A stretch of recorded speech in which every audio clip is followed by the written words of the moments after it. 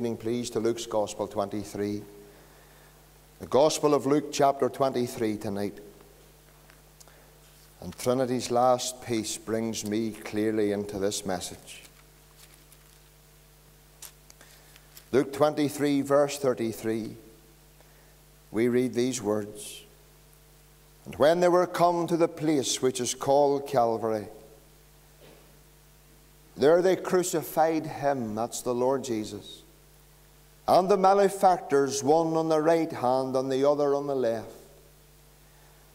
And then said Jesus, Father, forgive them, for they know not what they do. And they parted his raiment and cast lots, and the people stood beholding, and the rulers also with them derided him, saying, He saved others. Let him save himself, if he be Christ, the chosen of God. And the soldiers also mocked him, coming to him and offering him in vinegar, and saying, If thou be the King of the Jews, save thyself. And a superscription also was written over him in letters of Greek and Latin and Hebrew, This is the King of the Jews.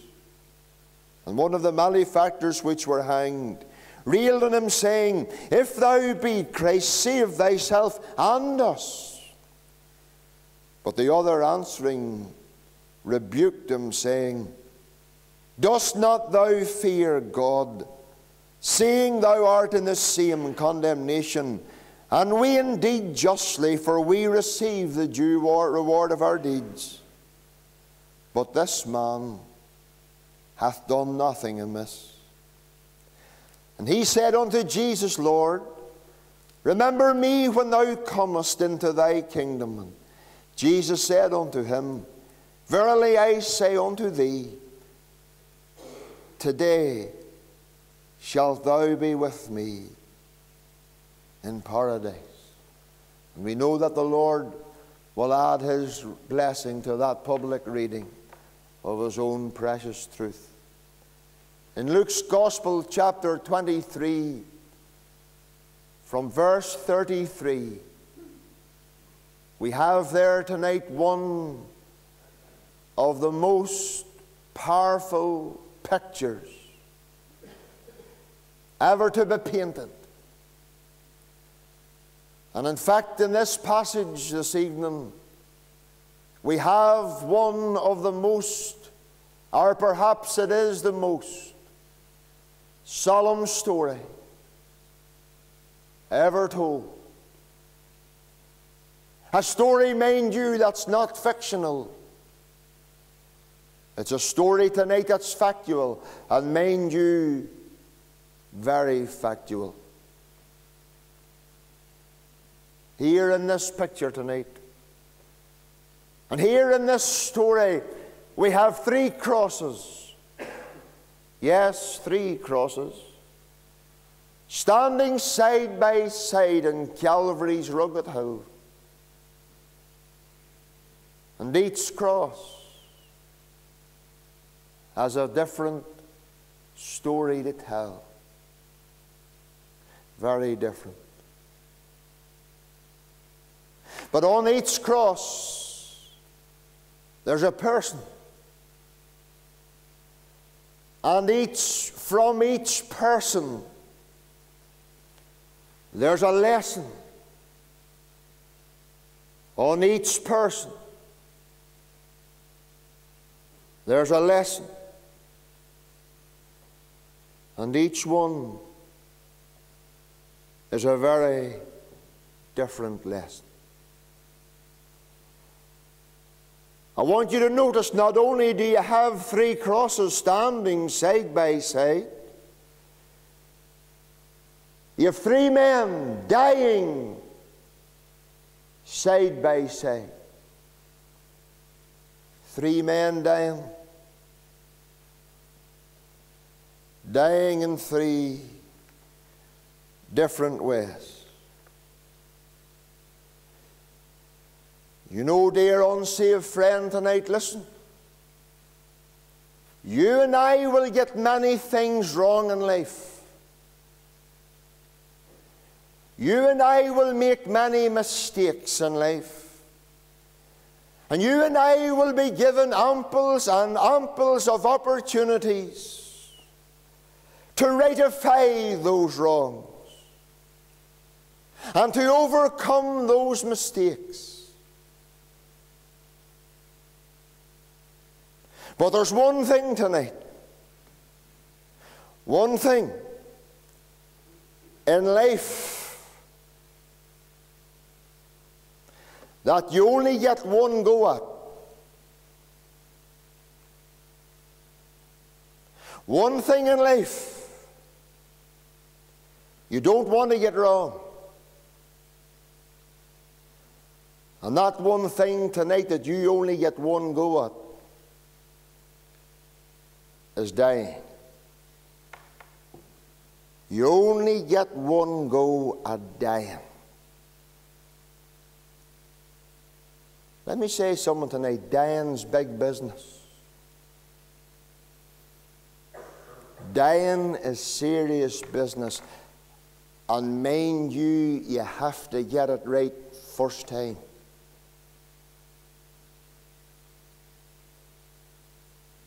There's no second chance with dying.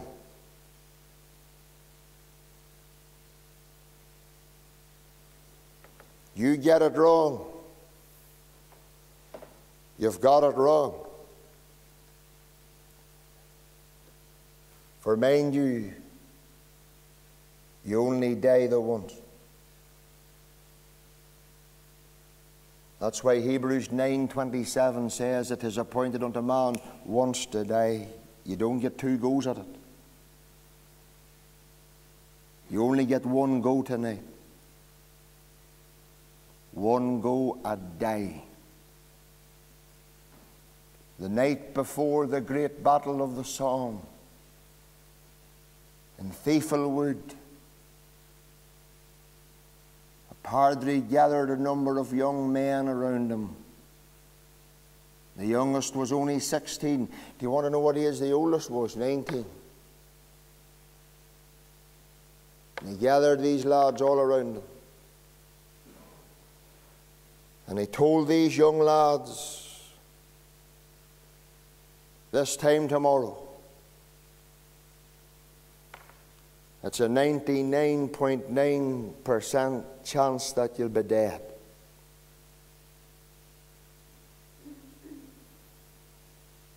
And he says, now listen, young men, see to it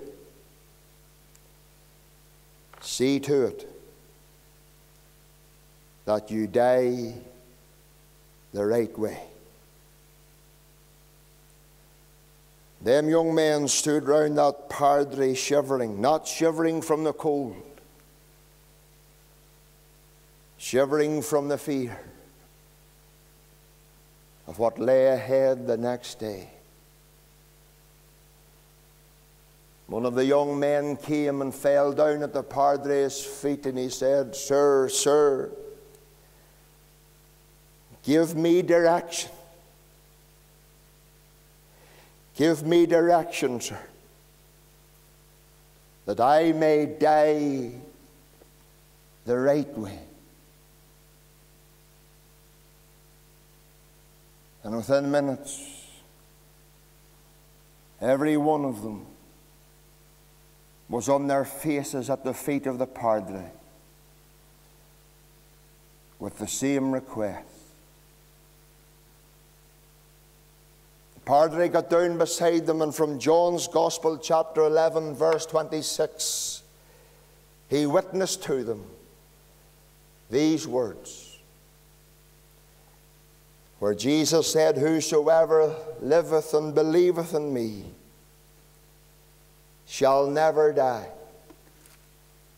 Believest thou this? And one by one on the ground that night in Thiefelwood, that padre led every one of them personally, one at a time, to saving faith in the Lord Jesus, because every one of them wanted to die the right way.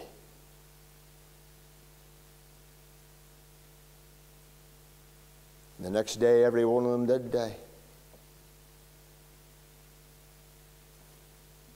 And tonight they're in heaven because they chose to die the right way.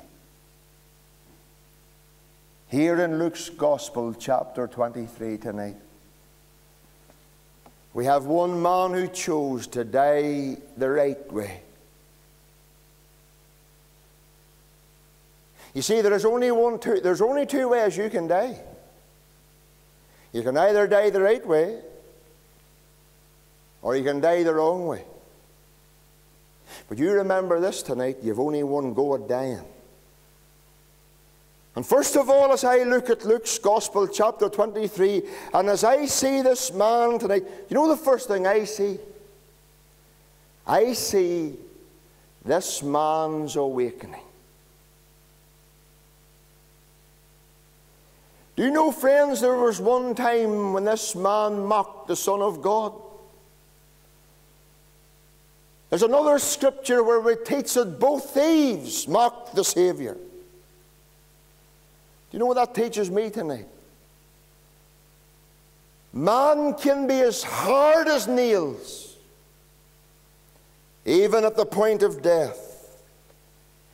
I hear people saying, "Oh, I get saved when it comes to my time to die. I believe in a deathbed repentance." Mind you, I don't believe in a deathbed repentance, because you mightn't get one.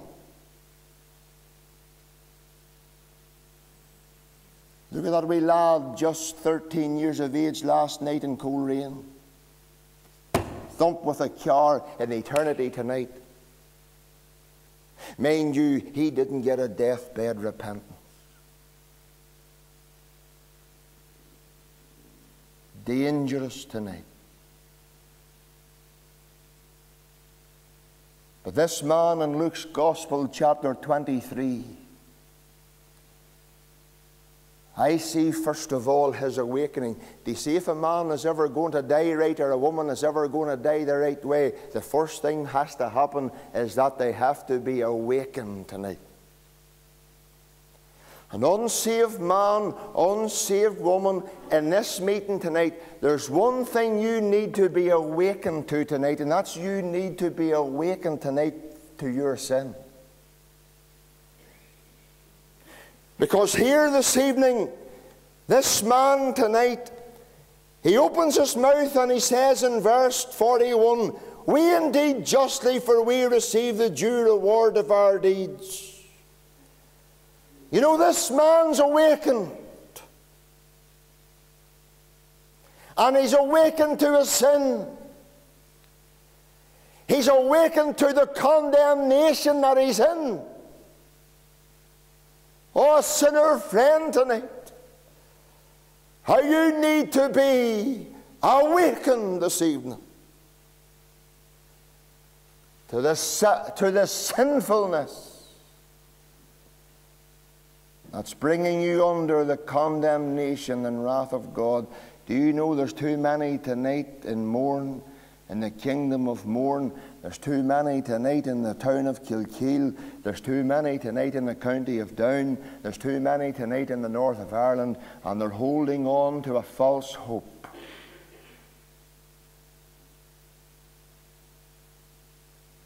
Do you know what they believe tonight? They believe all is well when it's not well.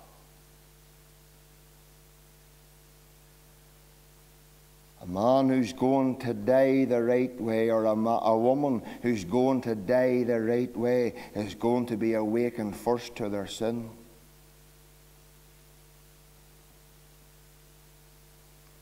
You see, this man was awakened tonight.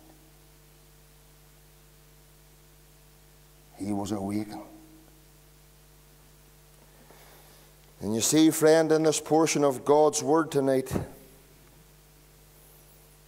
this man saw what every sinner needs to see. This man saw where his sin was leading him to. You know, friend, tonight,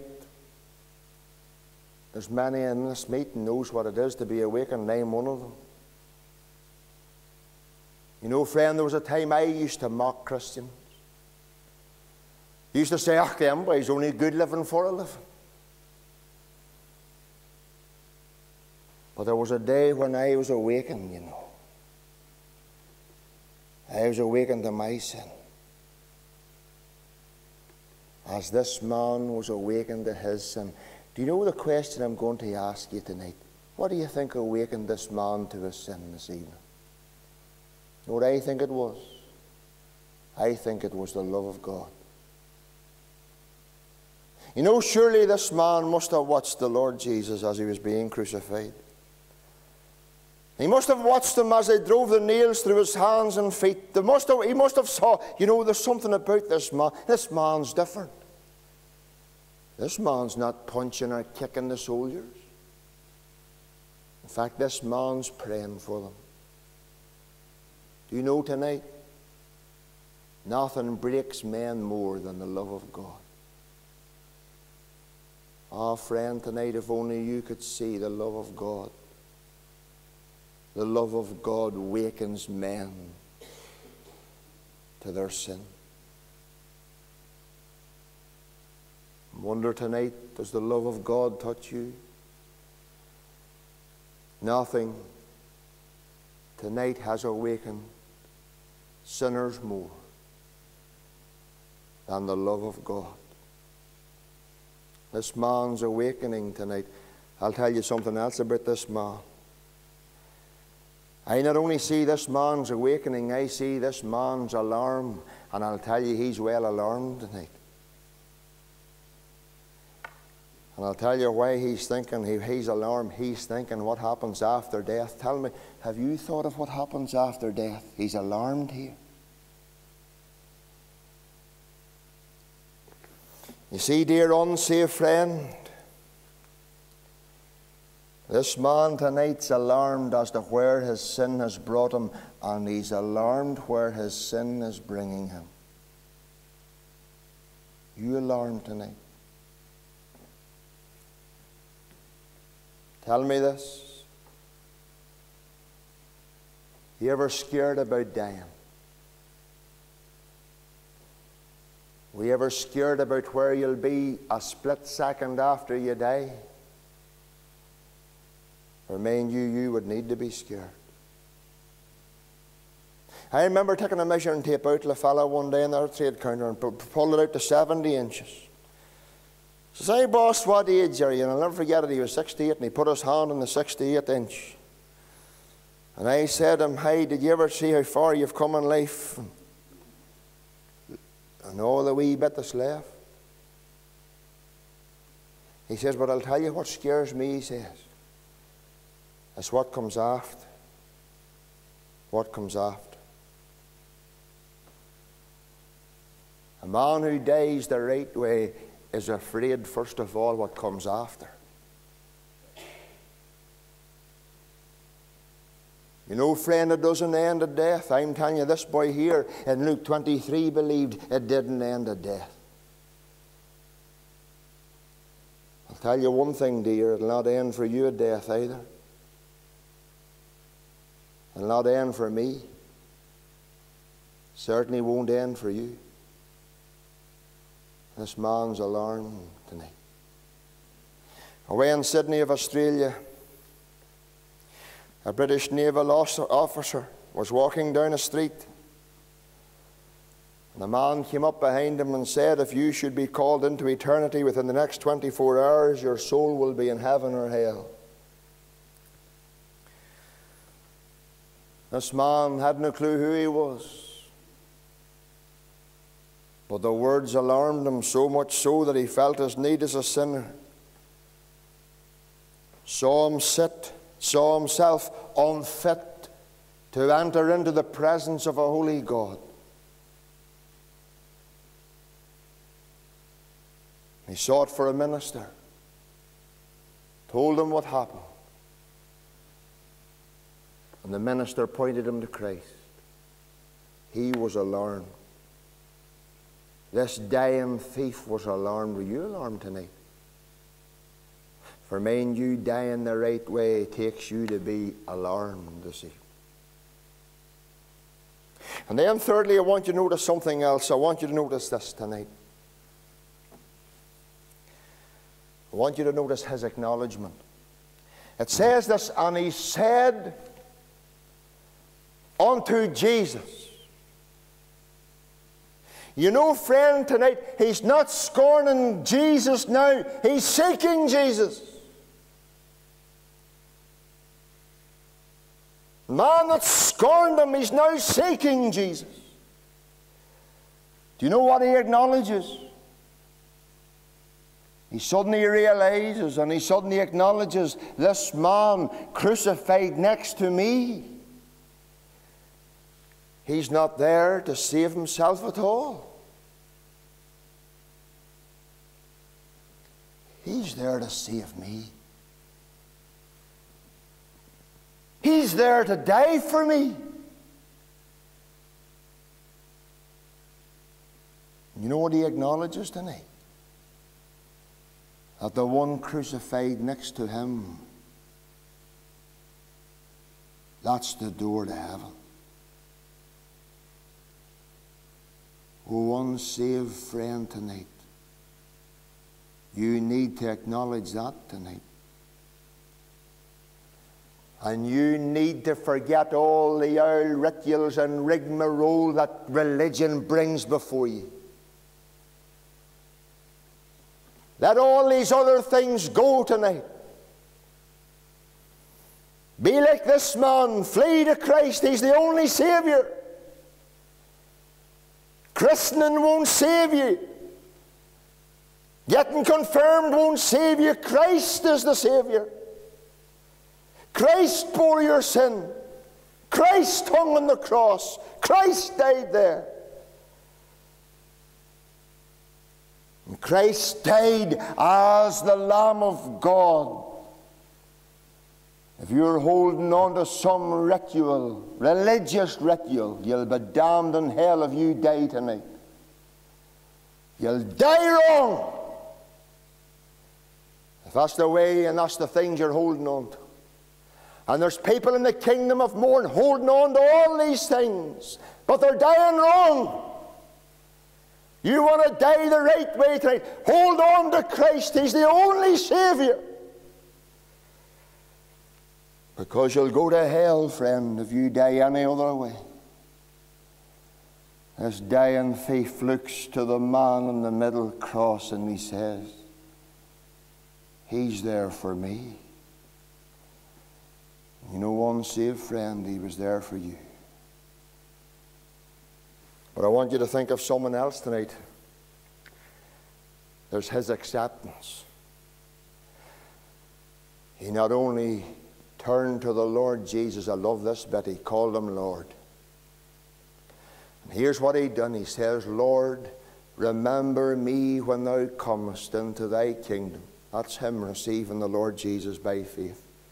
Do you know someone, friend, tonight? There's people and they're dependent upon works, and they're depending on good works, and they're depending on all these things tonight. These things won't save. Look at this man tonight. He's nailed by the hands and feet. There's not a thing he can do. This man could only do what he had to do. Trust him. And that's all you need to do tonight, friend. Repent of that sin of yours and all the old silly notions that's in your head that you're all right. You're not all right. Be like this man tonight and die the right way by accepting the Lord Jesus into your heart to be your Lord and Savior. That's dying the right way, love. That's dying the right way, dear. Dying in Christ, receiving Christ into your heart by faith, like this man. And do you know what we read? For as many as received him, to them give he the power to become the sons of God. Do you know that old thief that day became a son of God? Because he received the Savior that day. But I'm going to finish with this one tonight. Do you see, when you're dying the right way, you'll not only be awakened, you'll not only be alarmed, you'll not only be acknowledging, you'll not only be accepting. I'll tell you this. Finally, I want you to notice his assurance. The Lord Jesus turned and says, today thou shalt be with me in paradise. A man or a woman who receives Christ will die the right way. You're going to die the right way. And the Lord Jesus gives this man this blessed assurance tonight. Today thou shalt be with me in paradise. An unsaved friend tonight, when it comes to dying, you remember you've only one go at it. And you want to make sure you're going to die the right way. This man in Luke 23 is a great reminder to us all what needs to take place. May it take place in your heart. May it take place in your soul. For mind you, whom to know is to know life eternal. Let's bow in a wee word of prayer. Lord, tonight as we bow in thy presence, we realize and we recognize tonight what the great need is. And Lord, we pray for any man or woman to be awakened. It's not going to be a preacher this evening. It's going to be the Holy Spirit of God through the Word of God. And we pray earnestly tonight that that will happen. That, Lord, whoever listens to this, and whoever's here this evening, will be awakened to their great need, and will seek the Lord while he may be found, and call upon him while he is near. O God, we pray in Jesus' name. Amen. And amen. Our closing